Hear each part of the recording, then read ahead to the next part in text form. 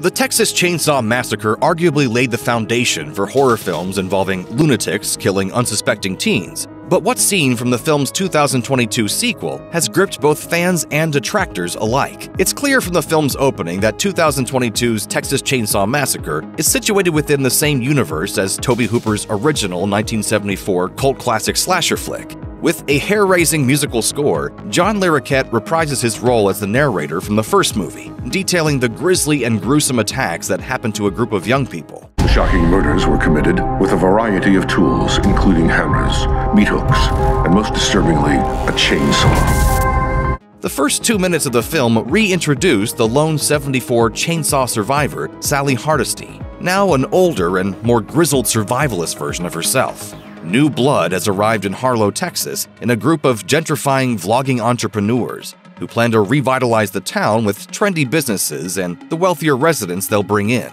even if it means displacing the locals. Through a series of unfortunate events, the youths get on Leatherface's bad side, and even though the large adult son has been dormant for nearly 50 years, he can still mightily swing a Husqvarna. Leatherface's introduction in Hooper's original stands tall as one of the scariest scenes of all time, but every entry in the Texas Chainsaw pantheon has its memorable moments. From Dennis Hopper double-fisting chainsaws in the 1986 sequel, to Ken Foray kicking butt and taking names in Leatherface, the Texas Chainsaw Massacre 3, 4 years later.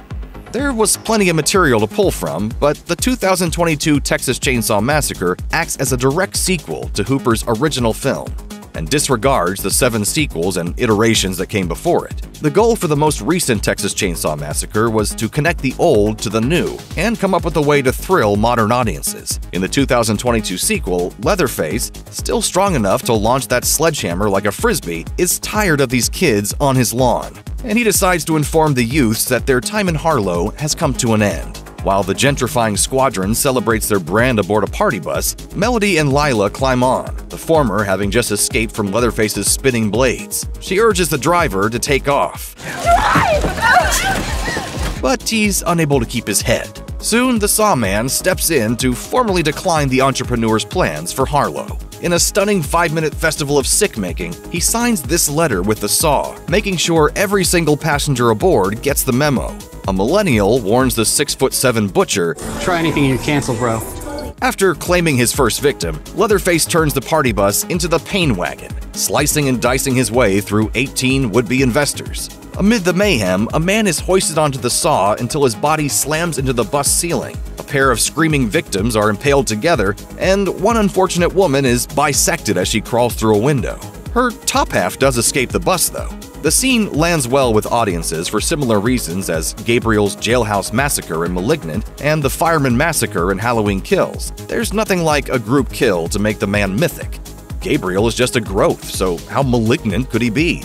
Is Michael Myers really the boogeyman if he limits his kills to a hospital orderly and a couple of babysitters? In order for these killers to advance beyond some guy with a knife and Tim's and nasty scalp issue, there must be some incredible feats of power. But David Gordon Green's Halloween and David Blue Garcia's Texas Chainsaw Massacre share a special imperative. They have to convince modern, jaded horror audiences that these angry old men are still worth watching, and that requires some flexing.